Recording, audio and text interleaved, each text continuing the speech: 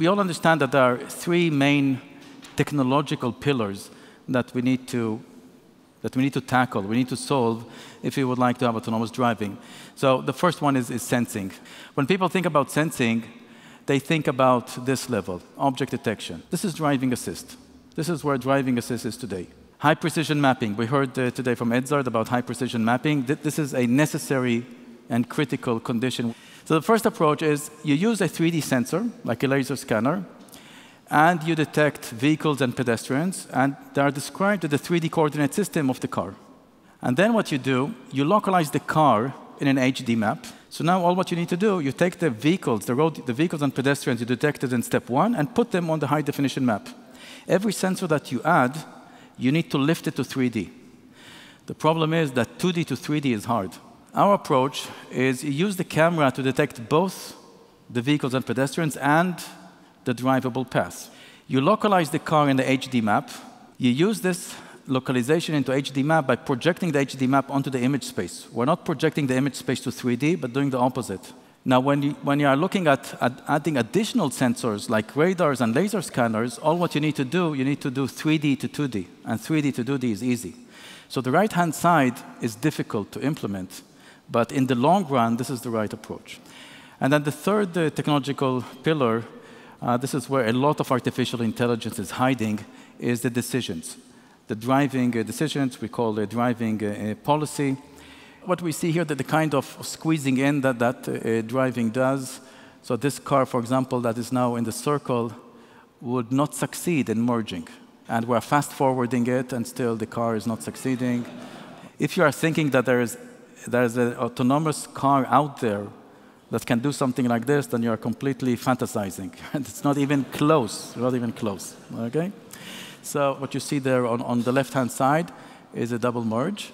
So here's the first thing, these two cars, a deadlock, okay? Well, we don't have audio, so we don't know what happened there between these two guys, right?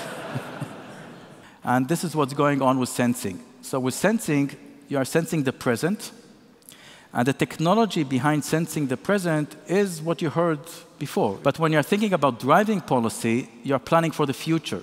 Planning for the future is a different machine learning technology, which is called reinforcement learning, in which you are interacting with the environment. In supervised learning, the actions or our predictions do not affect the environment. They have no effect on the environment. Therefore, we can collect all the data in advance. We can collect all the data offline.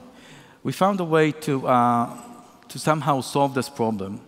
In the classical case, you are opening a tree of all possibilities, and it explodes exponentially. When you're using machine learning, it's like playing the AlphaGo, the Google game that they won the game of Go. You're opening a tree, and you have a clever way of traversing this tree using data-driven methods. And let me show you here some simulations. Again, you have the red cars need to go right, and the white cars need to go left. In each trial, these 8 cars are placed randomly on the stretch. So if we have our IQ chip that is handling sensing, this kind of algorithm takes only 1% of it. And autonomous driving would not lift off the ground if there is not a true economical value to it. If the cost is too high, we will not see autonomous vehicles. If we don't build a business, we will not have autonomous driving. So if I'm summarizing, first, if you want to do sensing right, there's this element of strong perception, of understanding the drivable paths.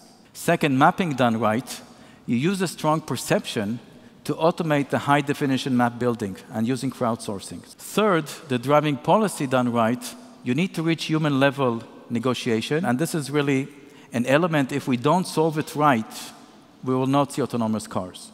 So to do autonomous cars, we need also to solve this part, the driving policy. It's not only the sensing and the mapping, it is negotiating into traffic, and there's a lot of artificial intelligence.